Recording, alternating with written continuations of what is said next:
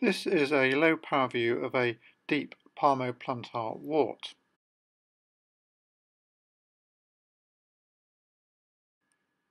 Deep palmoplantar warts are also known as verruca plantaris, verruca palmaris, inclusion warts, and Myrmecia. Myrmecia refers to the anthill type shape of the warts. Deep palmoplantar warts are caused by HPV or human papillomavirus infection. They tend to occur in adolescence and particularly involve the soles of the feet and palms, hence the term palmoplantar wart, but they can also occur on the lateral aspects and tips of the fingers and toes. Clinically, they tend to be tender and they may be swollen and red, and they are covered by a thick callus. Histologically, deep palmoplantar warts are symmetrical.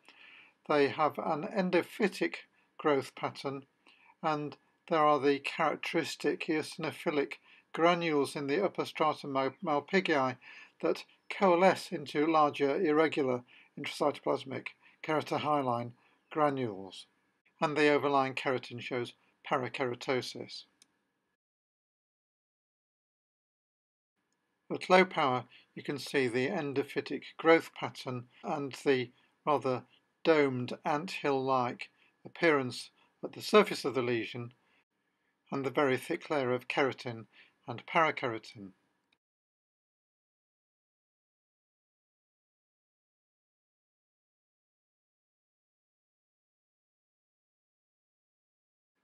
And here is a higher power view of the hyperkeratosis and parakeratosis. And here you can see the keratohyaline granules that become larger as they coalesce into irregular granules as they ascend through the lesion.